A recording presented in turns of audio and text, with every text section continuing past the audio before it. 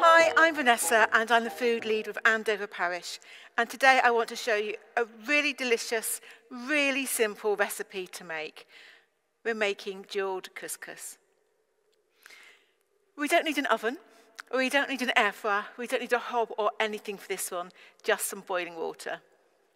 So first of all, we're going to need the couscous.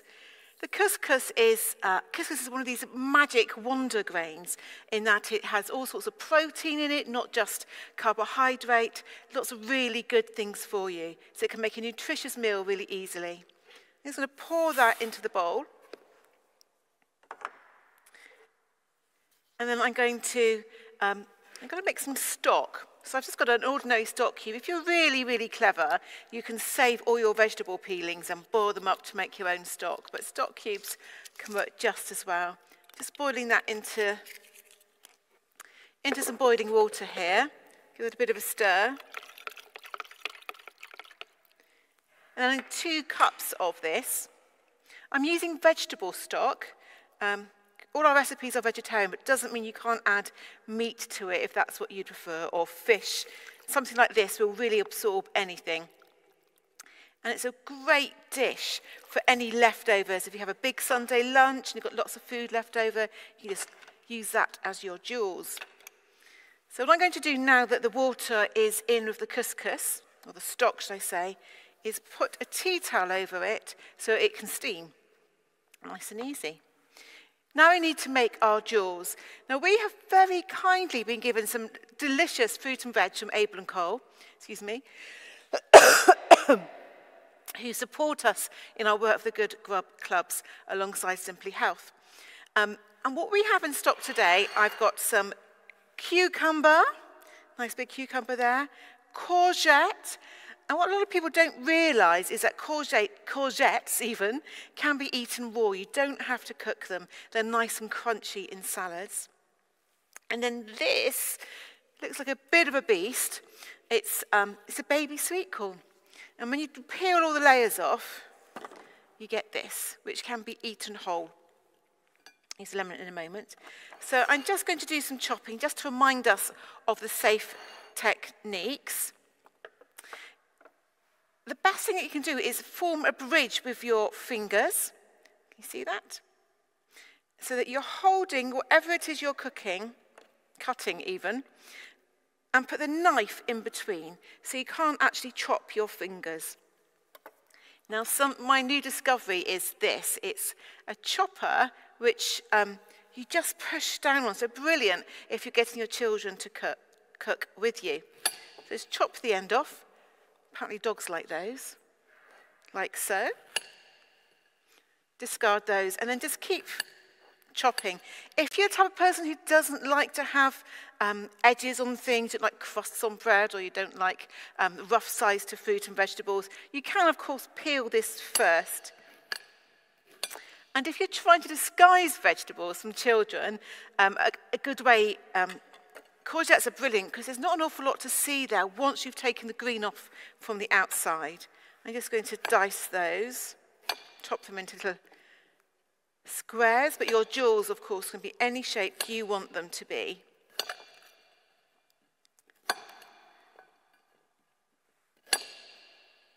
And this isn't some great piece of expensive culinary cooking. You can get it online really easily, and it didn't cost me much at all.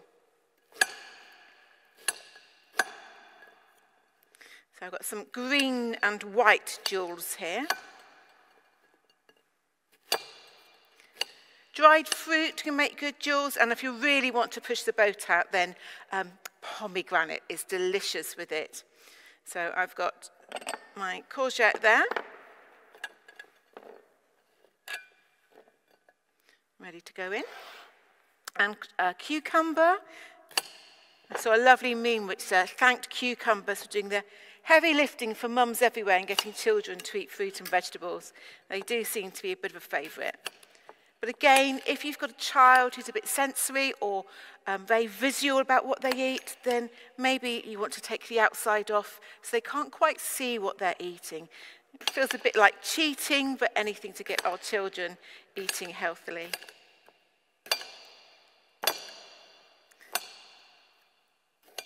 I've got a delicious recipe for courgette cupcakes, which is another fantastic way to feed vegetables to your children.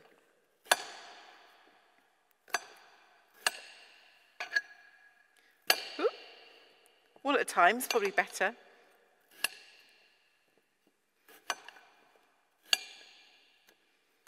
And I'll pop those in the pot for later as well. A few more jewels there.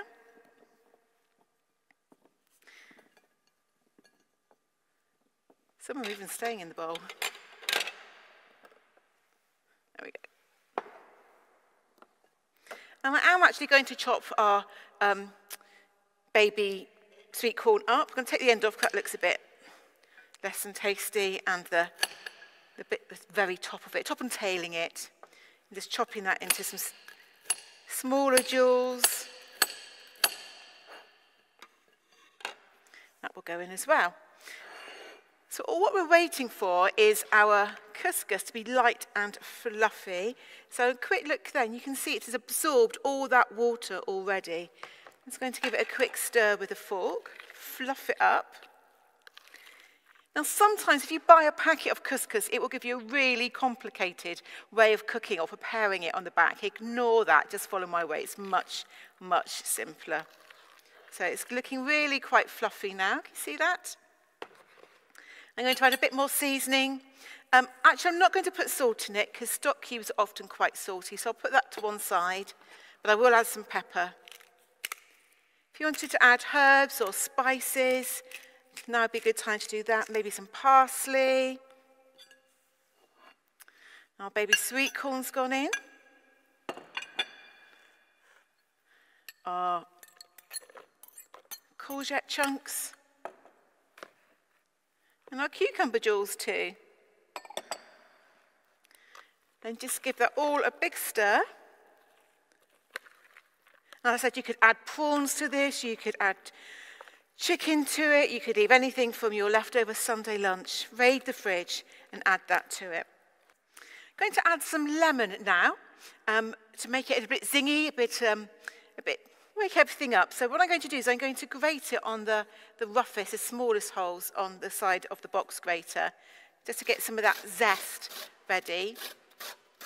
You don't want to go too deep on this, otherwise you end up cutting right into the white, the pithy bit, which is quite bitter. We just want it tart and zingy.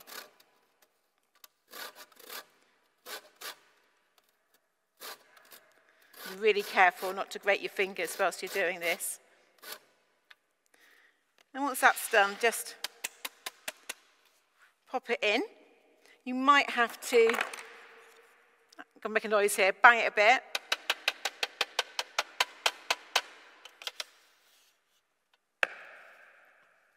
And if you're feeling super zingy, or you're not feeling zingy at all, you'd like to be, you can squeeze some lemon juice in as well. So I'm just going to cut that lemon in half using that bridge technique.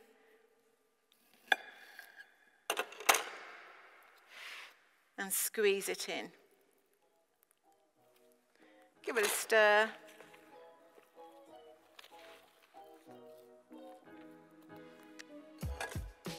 Deliciously zingy, lemony, vegetable-y, fruity, very, very summery, bejeweled couscous.